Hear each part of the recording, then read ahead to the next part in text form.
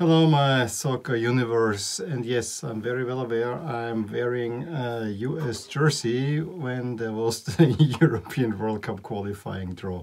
I decided for the jerseys to give you my immediate reaction.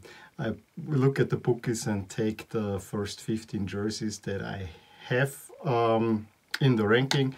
And since this is not by a model, but the bookies at the moment have Brazil ahead of France, ahead of Spain, Germany, and then England, Belgium, Argentina, the Netherlands, and so on and so forth. And then somewhere the last one that did not make it to the wall, behind Sweden of all teams, are the US. My feeling is that at least one of the teams that are represented here on this wall will not make it to the finals in Qatar in 22. But yeah, it's a beautiful jersey, so why not wear it, although we talk about European teams. Disclaimer first, this is nothing based on my model now, what I'm presenting you. I just want to present you my first thoughts on the draw. I'm shooting this just an hour after the draw or so. But to be honest, I will probably post this on Wednesday morning because there are so many videos that I have to do that this will take a little bit of a backseat. But yeah, here are my first thoughts on the draw. It's the first time I'm making a video now on the 22 World Cup, which seems so far off at the moment. And I know that the qualification has already started in South America, which I so far have a little bit ignored, but you know, once we get closer to the World Cup, I probably will need to cover that too, and I have to see how I will do with other confederations. I probably will go for the final stages in each qualification phase. In Europe, though, there are so many groups that I think it goes. I have to walk through it. I have not made a decision yet. Based on those, when I will have a mode where we know how the finals will go and how we'll do with the rating and all those kind of things, then you will get my first projections for the World Cup, likely teams to qualify, and so on and so forth, and who will win. But give me time for that. I do not necessarily expect this this year. Let's put it that way. So yeah, the draw for the European qualifiers was made today, which was actually quite complicated, and I actually liked a little bit the new Master of Ceremonies standing there whenever a team was drawn out. Oh yeah, this is the team. This is a little nonsense statistical fact about those, and they will go to that group, and then sometimes explaining due to restrictions. We had restrictions, of course. We had the 4 teams in the Nations League, which are Spain, Italy, France, and Belgium. They had to be in groups of 5 to have a spot for that. So there was only one more group of 5 to be made there, and the rest were groups of 6. So far, so good.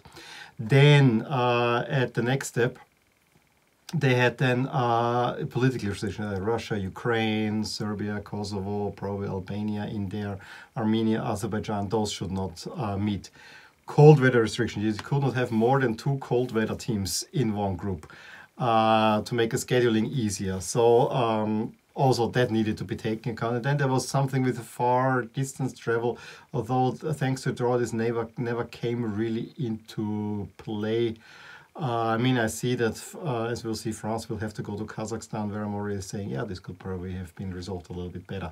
Or you make it in clusters. But, you know, overall, I think the draw went very well.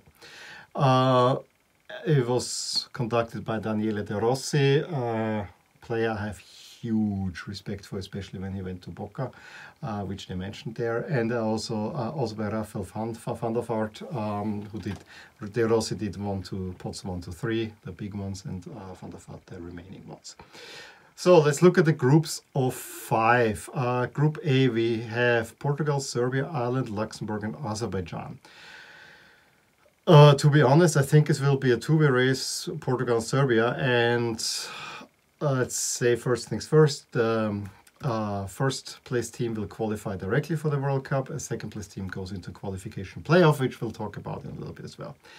Portugal should win this group easily. Serbia should get second in that group. I don't know much about Ireland, but Ireland had a rather dreary showing in the Nations League and so on. That I give them an outside chance, but it's Portugal and Serbia in that group. Spain, Sweden, Greece, Georgia, and Kosovo. Spain, all Spain. I don't think Sweden might have a slight shot of getting a point off them, but this is all Spain. Maybe Greece can get something together, but I have not seen it recently. So this is all Spain, and then maybe Greece gets something out of Sweden, but I think Sweden is the better team. There, Group C, Italy, Switzerland, Northern Ireland, Bulgaria, Lithuania. All Italy. Switzerland is a nasty opponent, but all Italy. I have to say this clearly. Northern Ireland will not be an easy game for the Italians. I think that will be a tougher game in many ways than Switzerland. I actually think in Northern Ireland, Switzerland, there could be... Swiss a much more steady team than Northern Ireland, I know that. But I think there could be a little bit something coming. Unfortunately, Bulgaria don't give much chance in that group. France, Ukraine, Finland, Bosnia and Kazakhstan sounds interesting because France has this kind of spotty qualifying record. They will still make it out of that one. I want to see how the Finns will do, but I think Ukraine should be favored there as well. Then Belgium, Wales, the Czechs and Belarus, Estonia, all Belgium, and then Wales and the Czechs for second spot. Rather easy. Then Austria's group, which of course is interesting to me. I have to say Austria got lucky, but I still think we'll have a hard time making the top two because our coach is not using our players right. Denmark, Austria, Scotland, Israel, Faroe, and Moldova. Very even on the top four. I think Denmark, clear favorite in here. Austria should be clear second, and by potential, Austria should challenge Denmark. But however, I think it will be more a dogfight between Austria, Scotland, Israel. Fortunately, the Scots have been so poor as of late that I think this will probably just enough to Austria to get enough points out there. And I hope they don't lose again to Israel, because that is there. I mean, there are two banes in there, Israel and the Faroe Islands and Moldova. The last place team is never an easy out as well, because they never lose, but they always make it hard. The Netherlands got a rather tough group. Netherlands, Turkey, Norway. I don't think the Netherlands will be cruising through that one. I'm curious what Turkey and Norway, who will be the bigger challenger there. Another one that's rather even, that's the one group that I've earmarked where the pot one team is not the favorite. Croatia, Slovakia, Russia, Slovenia, Cyprus. I honestly think that Russia has a shot at winning this group. Croatia is probably the best squad in there, but this is from the top three, and I think if I would have to pick now, I would say Russia, Croatia, Slovakia, Slovenia. That's how I feel about it. Well, yeah, let's see. Group I, England, Poland, Hungary. England should win this one, but I think Poland and Hungary are both, and don't underestimate the Hungarians. This could be a tough one. But yeah, England should do it there, and I think Germany got a gem of a draw. I mean, this is a group that even a poor German team should never have any problems with. Romania, Iceland, pick who you think is the biggest challenger. None of them should be a challenger to Germany.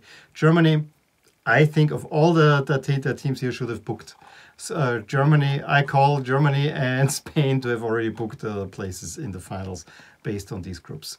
So last thing, qualifying playoffs. And now before we get to those, I made a slight mistake in my UEFA Nations League Final Four draw reveal.